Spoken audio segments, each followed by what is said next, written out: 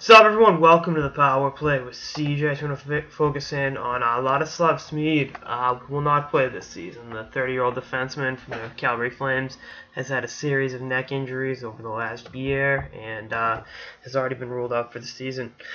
He'll definitely something you don't want to see. And you got to applaud him for sitting on the sidelines to take care of this, because it's a serious fucking thing. When your spinal cord is involved, and you just hope he gets better, and down the line maybe he plays in the show again, but I wouldn't bet on it. I think we've seen the last from the show. It's just weird with this training camp with physicals. We're not going to see David Clarkson again in all likelihood. We're not going to see Joffrey Lupul again in all likelihood. And you can add Ladislav Smid to that mix as well. I mean, were any of them perennial all-stars, future Hall of Famers? No. But it's still weird, seeing guys that are done at 30, 31.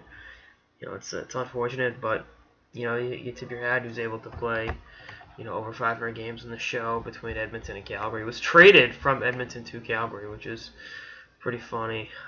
He was also traded with Chris Pronger once upon a time. So we'll see what happens with him in the next year or so. But Calgary now, are they in the market to bring back Chris Russell? I don't think so. We'll see what they do to fill that void on defense. But it's also worth noting he only played 22 games last season, so not having him in the lineup isn't a new experience for them. But we'll see what happens. Anyway, that's all I got. This episode of the Power Play with CJ. Stay tuned for more episodes throughout the off season and beyond. Later, guys.